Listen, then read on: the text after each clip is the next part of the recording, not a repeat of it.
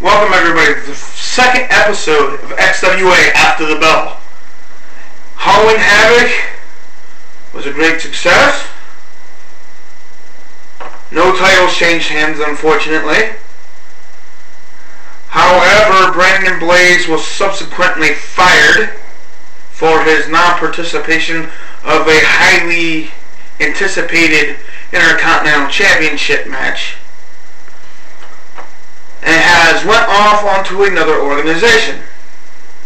Speaking of other organizations, it has come to my awareness that former XWA Hardcore and Tag Team Champion Painkiller has been signed by a local organization in West Virginia.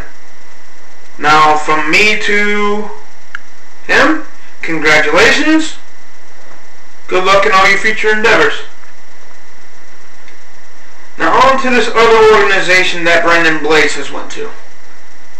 Hardcore Wrestling Alliance.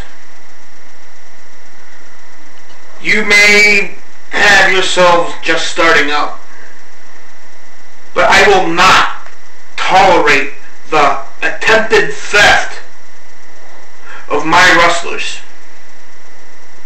I will not stand by idly and watch you try to take people that are helping to build my company.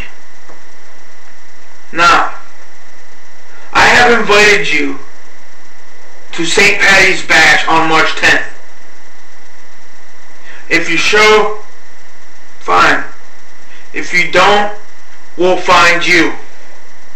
It's not a threat, it's a promise. And I'll be very happy to come find you.